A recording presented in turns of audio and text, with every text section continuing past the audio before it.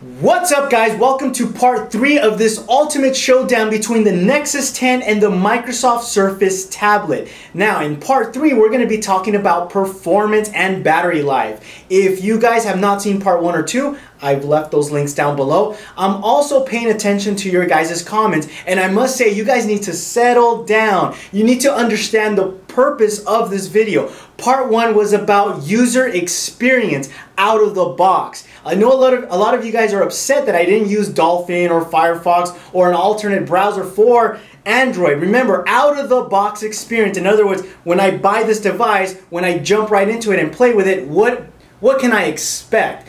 In part 3, we're going to sort of revisit some of these browser tests because remember, we're talking about performance, and I want to show you guys where Android can really shine in that performance. So without further ado, let's get started. So I have both devices loaded, and I don't like to do boot tests because I think they're very silly. I know a lot of people do that, but for what it's worth, the Nexus 10 loads about 10 seconds quicker than the Microsoft Surface.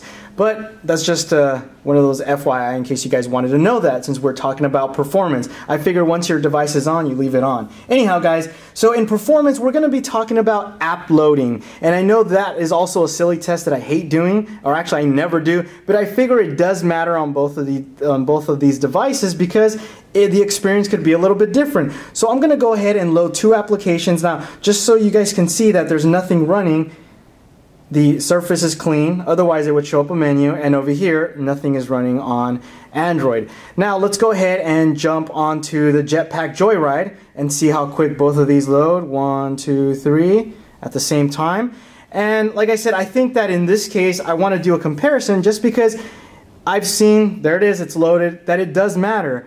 In some cases, as you can see here with the Surface, it takes quite a bit to load, and I think when there's a huge difference in time difference, it's good for you guys to know what to expect, especially when you have to wait to load. Now, this could be an optimization issue. It doesn't matter. I don't really care what it is, software, because we're talking about experience. As you can see here, I have to load into Xbox Live.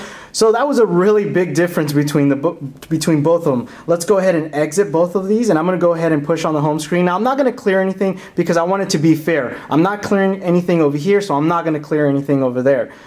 Fair test. Let's go ahead and load Netflix. Now understand that these programs are completely different, so that also could be an issue. Let's go ahead and push on Netflix. 1, 2, 3.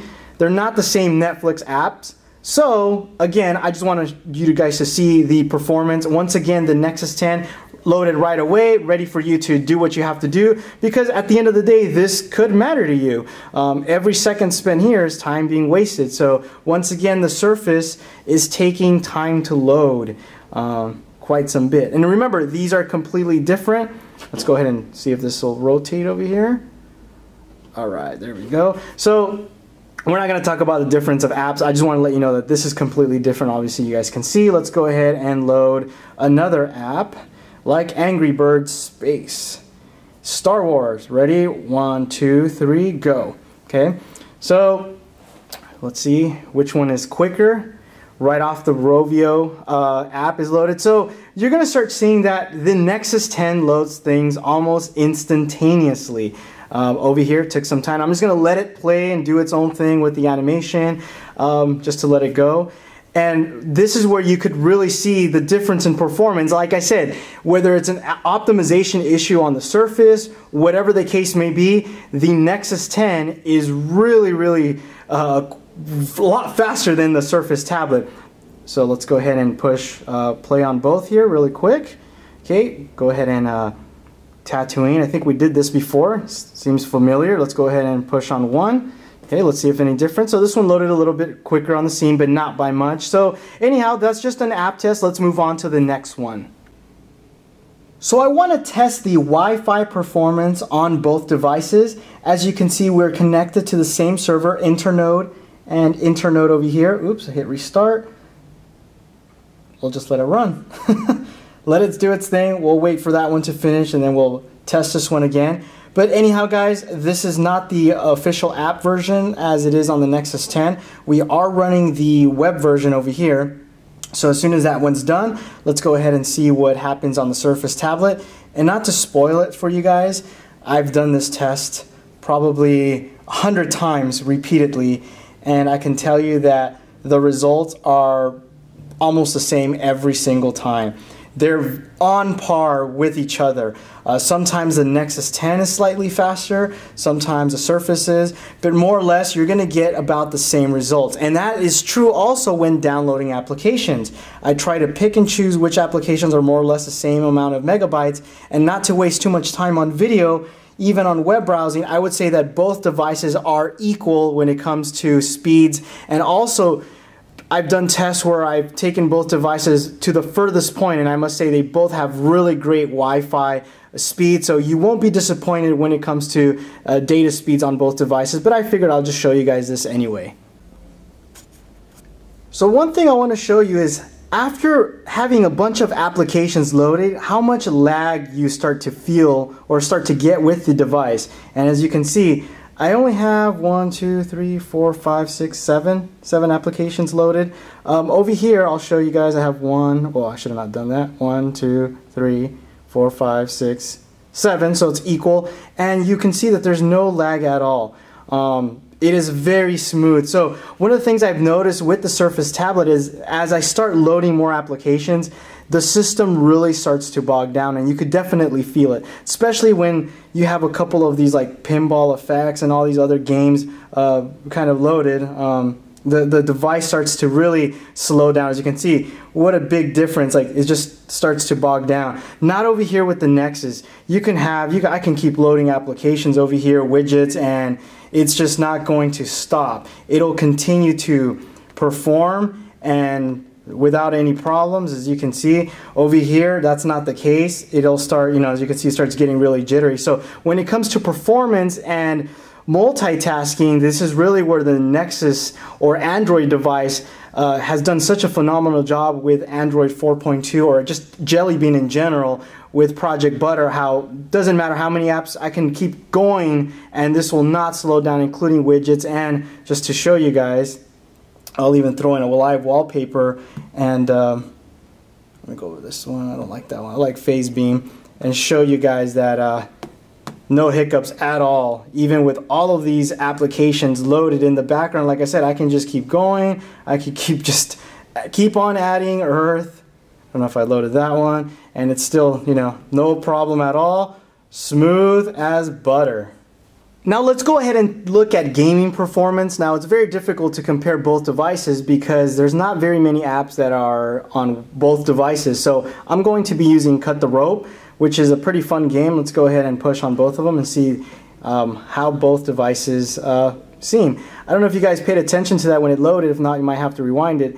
You will notice that when it comes to gaming, and I've noticed this on several games on the Surface tablet, there's quite a bit of lag. And pay attention when the rope comes down. I don't know if you guys could see that. There is quite a bit of lag compared to the Nexus 10, which is very, very smooth. I'll try and do this at the same time so you guys kind of could see the rope swinging over here. It seems like it's dropping frame rates. And that seems to be the case whenever I play just about almost any game. It's not as smooth as the Surface tablet. And like I said, whether it's an optimization issue, oh wow, you could really see the lag there, or whatever, doesn't matter. It's about the experience. Remember, out of the box, if I were to buy this tablet and it's having these type of issues, I'm not going to have a really good experience compared to the Nexus 10. So anyhow, guys, I just kind of wanted to show you guys the amount of lag, and I wanted to do it on a similar game so that you guys can see. I don't want you guys to say, well, you're comparing a completely different game. So now in this part, we're going to be doing a performance test on the browser. Now remember, don't get it confused because it's going to seem similar to part one. Part one was about user experience. So I am using Dolphin Browser, and it is on user or desktop agent, excuse me. I'll show you guys right now so you guys can see under settings, desktop. So this is of course Internet Explorer. So let's go ahead and try both systems. You could see that it is a huge night and day difference compared to Chrome. However, it's still not as smooth as over here with the Internet Explorer browser. Let's go ahead and try and find the same image down here. Try and pinch to zoom so you guys can see the difference. Again, really good over here on the Android device compared to Chrome. But I still, if I had to do performance, I would say that I would give it hands down still to the Surface. I believe that Internet Explorer is probably the best browser, mobile browser, when it comes to mobile devices. It's really good, and once to kind of put that whole thing to rest, that why I didn't use Dolphin, once again, it's a great experience, but over here is just night and day. It's super buttery smooth, and you really can't compete with that. However, it's not a dog, and this is a great alternative browser if you want to get that more performance out of your Android device. But on this particular part, I still believe the Internet Explorer browser is much better. Now we're going to be doing a YouTube performance test, just because some of you guys were saying that it was unfair that I'm not using 1080p. So I'm going to go ahead and show you guys 1080p, right? Of course, this is running HD. Go ahead and do that full screen. No lag at all. Same thing with over here. A lot of you guys were saying, well, YouTube does not really work great on the Surface tablet in 1080p. As you guys can see, oh, I actually paused it right there. It is in 1080p. Let me unpause that. So it does work in 1080p without dropping any frame rates. So I just kind of wanted to show you guys the performance on both of these, or on YouTube at least, since I know a lot of you probably will watch YouTube videos. The experience is going to be pretty much equal. So now that round 3 is coming to an end, we can see who the clear winner is of this round, and that would go to the Nexus 10. The Nexus 10's performance is awesome, and let me tell you, the browser test, even though the Microsoft Surface won, and I'm not trying to apologize for Android, you have to understand 2560 by 1600 resolution. It still works good. Not as good as the Surface, but overall general performance, you cannot beat the Nexus 10. When it comes to app loading, when it comes to app playing games, even just overall in general use, the performance is there, and the Nexus has the punch to back it up. So in this round, boom, Nexus 10 takes it, and we are tied. So what about battery life? I know this, I said that we will be touching about battery life, and the reason I didn't go too much into detail is because both devices are pretty much equal. They both last just about the same. It's very hard because you can't really mimic the same thing, but you have to take my word for it. Using both devices, moderately, heavy, lightly, they more or less give you about the same battery life. The only difference I saw, and this is just FYI out there, is that on the Surface tablet, I can charge this bad boy probably in 2 hours, 2.5 hours when it's running low, compared to the Nexus 10. Does take several hours to download. That could be because of the micro USB. So just FYI. But in this performance round, once again, congratulations to Nexus 10. We are tied, and things are just getting heated up. Next round, we're going to be talking about operating systems. You don't want to miss this. It's going to get good. Thanks again for watching, and I will see you in the next round. Adios.